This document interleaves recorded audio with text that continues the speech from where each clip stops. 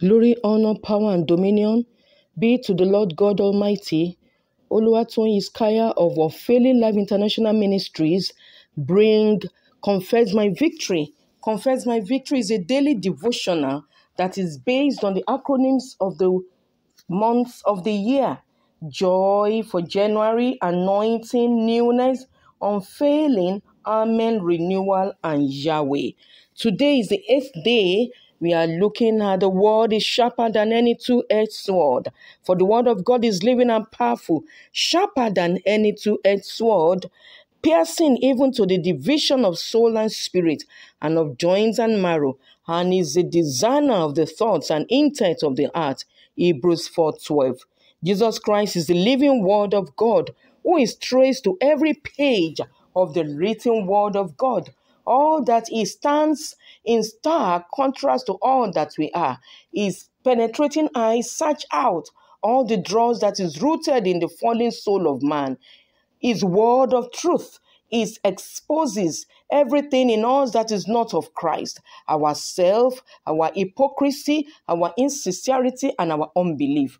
The word of God is living because he is the living word who breathes life into us, and in whom we are the words of eternal life.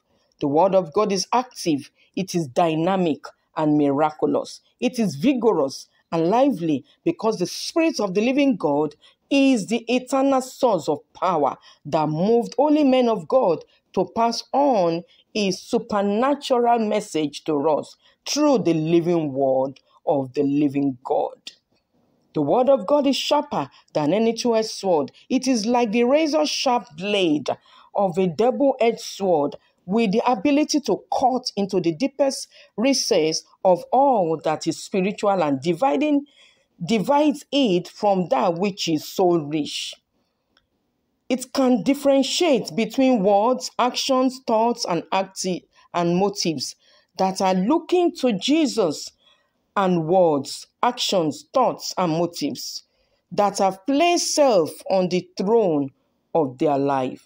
So penetrating, piercing is the word of God, that it has the ability to separate the soul of man from the born-again spirit, just as the butcher razor blade slices the joint of meat from the marrow bone.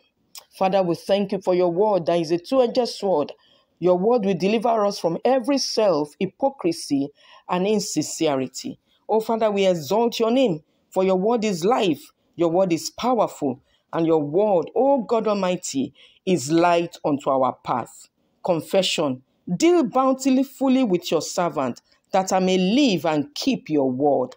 Psalm 1119, verse 17. Today's reading is Proverbs 8 and Matthew 8. God bless you. See you tomorrow.